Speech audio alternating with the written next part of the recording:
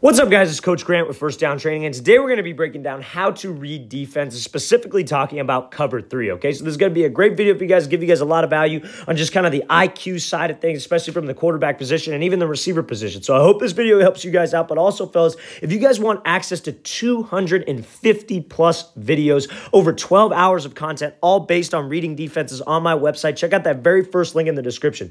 This video is going to be a great preview of what's to come on my website. So if you guys want more information on what we have to offer, 250 plus videos, 12 hours of content, 4 new videos every single week, all based on reading defenses. Check out that very first link in the description. Hope we get you guys on that website soon. If you guys are a little bit more confused on just what we have to offer or maybe a little bit concerned about it, check out this video. Hope this video gives you some value and some insight on what we got to offer. Again, very first link in the description. Let's get started. So again, we're going to be going up against this cover 3 defense here. So the concept is we're going to be looking at this route from the Kansas City Chiefs with this play from the Chiefs. We got this fade from the outside, number one. We got like an inside release, like 10 to 12 yard out. We got a flat route from the running back off a play action fake. Then we got a backside dig. So we're going to be kind of looking at this like 3-part read where we're going from out to flat to dig, and then we're kind of peeking this fade over the top. So let's watch it full speed. I want to be focusing on Kelsey in the slot here, catching this like 12 yard out. So let's watch it full speed. So play action fake, goes to the inside, and he breaks off on this 12 yard out. Now, we end up hitting this ball to Kelsey because these two backers end up driving with the flat. But we're going to talk about what happens if they don't. What happens if they back up?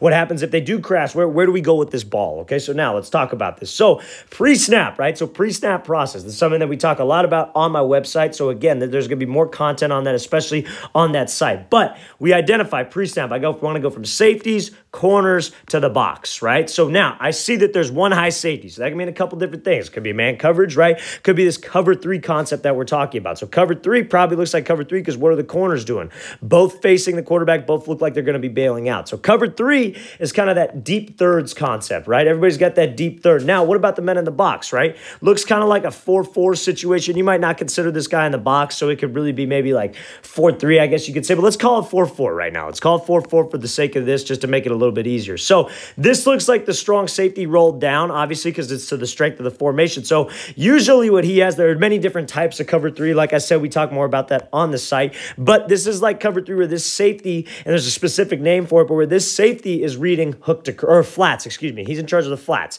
Then this outside backer, the Sam, has got hook to curl. This is the Mike. You always want to make sure that you identify the Mike backer because that makes it a lot easier to identify the coverage. He's got this middle hook to curl kind of like to the right, and then he's got the flats to the backside, this Will backer. Okay, so it's a 4-4 cover 3. Pretty basic look to look at here. So now let's talk about the play concept. So we got a fade, we got a 10-yard out, and then we got a flat, and then we got a backside dig. So these are the 3 things that we want to kind of focus on right here. So when we go here, we start the play concept. Now, Kelsey's taking this inside release. This flat route is what I want to go to.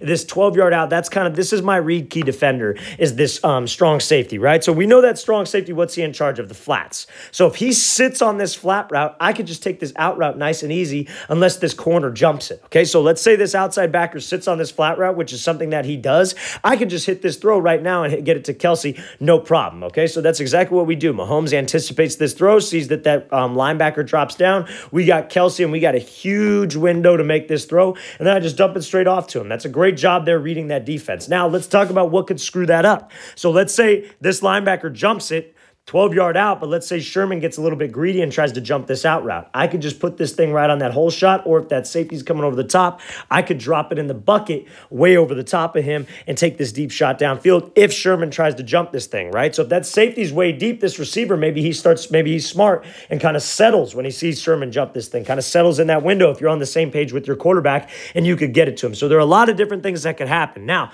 let's go over maybe another scenario, right? So let's say that he ends up backing up, right? Let's say that this outside back, or let's say that this strong safety ends up backing up, but this this Sam backer drives on the flat. What do we have? We have this dig backside in that second window. Or what Kelsey could do is rather than just running this thing and getting covered by this strong safety, he could just hook up right here and sit in that window between the coverage because that Sam backer is driving on that. He could just sit right in that window and bam. And then if this Mike wants to jump over there and cover him, I got this dig backside. So I could go from here. I could peek this out.